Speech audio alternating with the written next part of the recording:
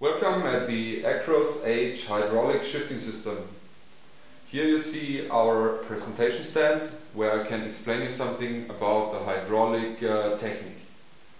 At first we work without a spring. Because of this we need two hoses.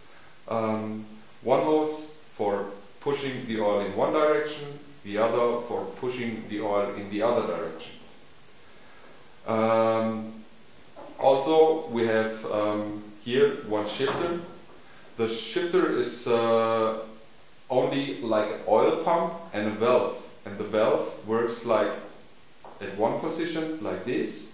At the other position the oil valve works if you whip the lever and push the pump. That looks like if you push it in one direction by pushing on the upper side. On the lower side the lever whips and then you push the complete shifter. These are the both two directions to shift the system. The shifter is just only a pump and a valve. But where's the indexing? At our shifting system the indexing is on the back side.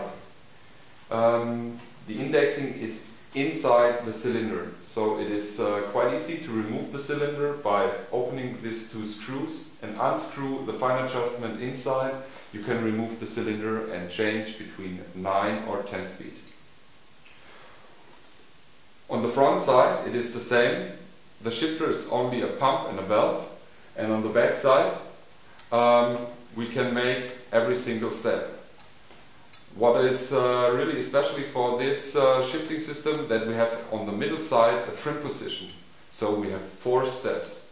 The first step for the highest gear, on the middle steps 2 steps for trimming, like the chain is laying down on the cassette on the rear side, and the highest step